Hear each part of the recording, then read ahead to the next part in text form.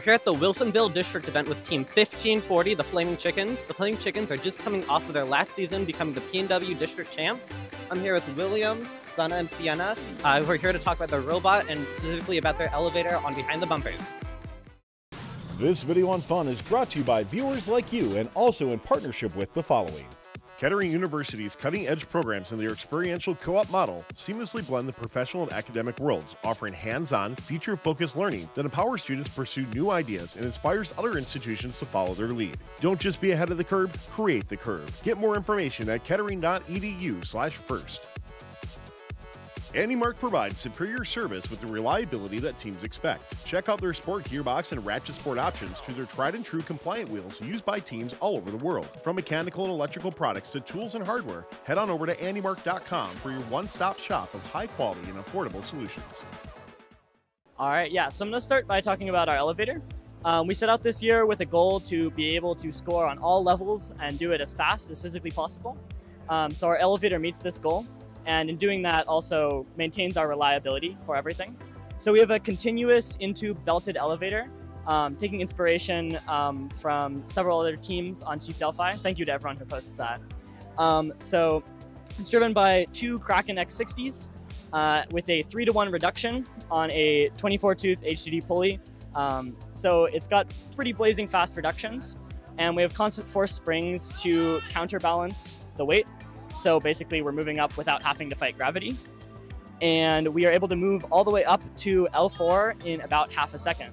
So let me see if you want to run that.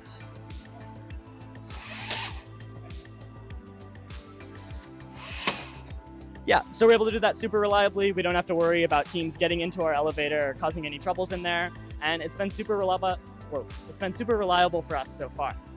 Another big part of this is just the tight integration of everything. So our gearbox in here is super tightly packaged. We've got a coaxial mount for the constant force spring within the arm gearbox. And just in this tiny little carriage, we've also packaged the entire reduction for our end effector.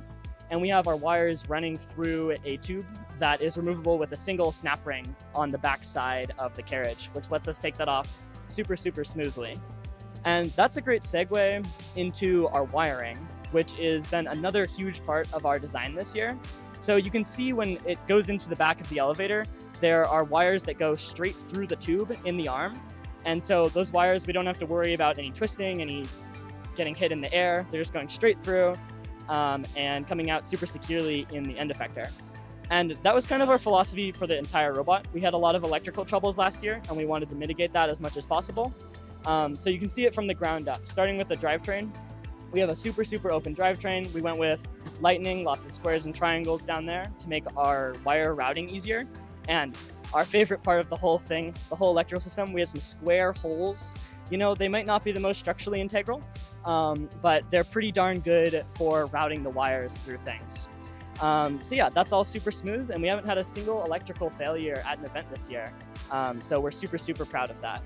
All right, so down here we have our intake, our ground intake, which we're pretty proud of. So you'll see here, this is a full width intake for coral.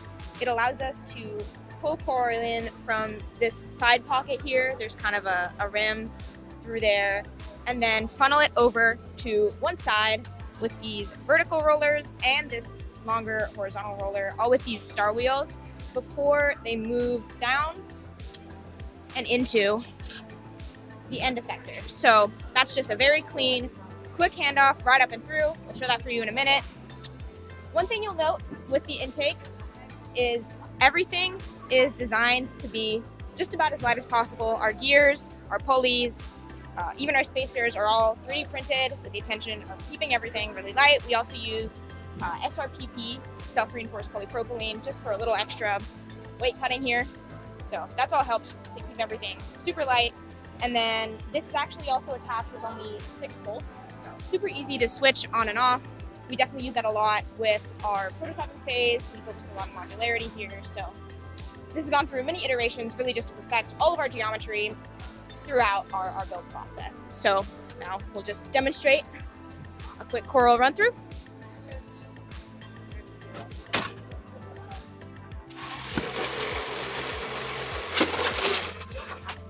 You can see, super easy, super quick handoff straight into the end effector, which can then go in place on any level. Yeah, so I'll go into more of the controllers that we use and some of the automation that we have. So we're really proud of our custom Copilot board that we have over here, where each of this inner circle over here is representing branches on the reef. And then these 4 levels over here, they are the different levels, so like L1, L2, L3, L4. And then we have a barge button, a processor button, and various buttons that align with the different cages. So as Copilot, this board has really increased the efficiency of our matches and the speed at which we can score coral, take algae off the reef and put it into the barge, and then also climb. We do a lot of simulation too using Advantage Kit. Shout out to Mechanical Advantage for that. And that has allowed for a lot of great driver practice, but also for software to test things while Mechanical is making fixes to the robot. The simulation and the automation have really helped improve our software this year and remove any of that driver variability that can occur without that these automated sequences. I'd also like to point out my favorite part of the robot, which is our beautiful LEDs on our elevator. They are actually functional too. I know they look super pretty, but they serve the purpose of telling our drivers when we've intaken a part or when we've reached endgame, for example, and have been a really good indicator to our driver. There we have it, Team 1540, the Flaming Chickens here at Wilsonville. Good luck, team, on everything you do this weekend, and we look forward to seeing you at the district champs in a few weeks. Thanks for watching. Don't forget to like, subscribe, and click the bell to stay up to date on future fun videos. AndyMark provides superior service with the reliability that teams expect. Check out their sport gearbox and ratchet sport options to their tried and true compliant wheels used by teams all over the world. From mechanical and electrical products to tools and hardware, head on over to andymark.com for your one-stop shop of high quality and affordable solutions. Kettering University's cutting-edge programs in their experiential co-op model seamlessly blend the professional and academic worlds, offering hands-on, future-focused learning that empowers students to pursue new ideas and inspires other institutions to follow their lead. Don't just be ahead of the curve, create the curve. Get more information at kettering.edu/first.